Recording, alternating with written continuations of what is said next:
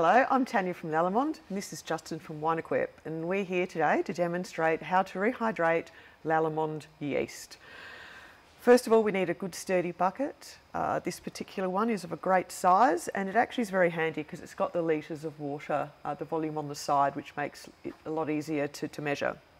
The second thing, which is actually important, is to make sure the temperature of the water is around about 43 to 45 degrees. And the reason I say that is because we're using Go Firm Protect Evolution to rehydrate the yeast in.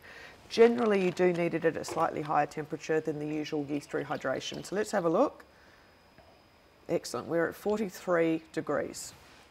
Go Firm Protect Evolution is extremely high in sterols, which is why it's important for the water to be warmer. It does take a reasonable amount of agitation to actually make it disperse because it is hydrophobic.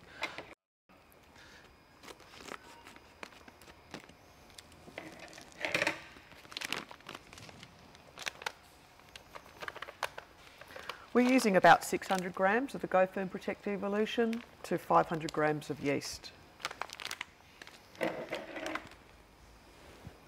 does require a reasonable amount of agitation, and it will take about 10 minutes to rehydrate correctly.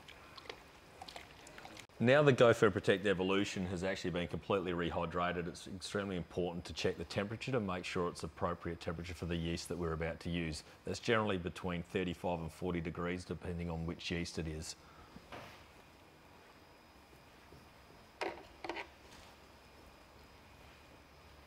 The next step is to add our active dried yeast to this solution.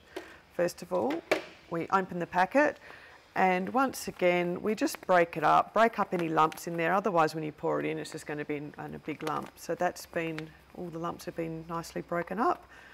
I will now I might take that out, just gently sprinkle the yeast evenly over the top. Once again, don't do it really fast in one big lump, really evenly distributed.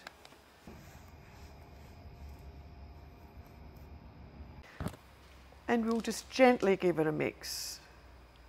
And all we need to do is just to make sure that the Go Firm Protect Evolution solution is covering the active dried yeast.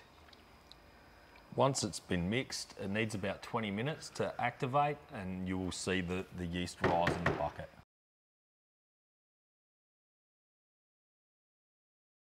Now that the yeast has risen, it's really important that we actually bring the temperature down to a closer temperature to the wine that we're going to inoculate. So it's important to bring it down in steps, about 5 degrees at a time, to within 5 degrees of the tank we're going to inoculate. If you've got one of these buckets, please only use it for yeast. And if you'd like a bucket, please contact us. If you'd like any more information on how to rehydrate Lallemand yeast, please contact us at Lallemand representative, your Winequip crew, and we'll certainly be able to help you.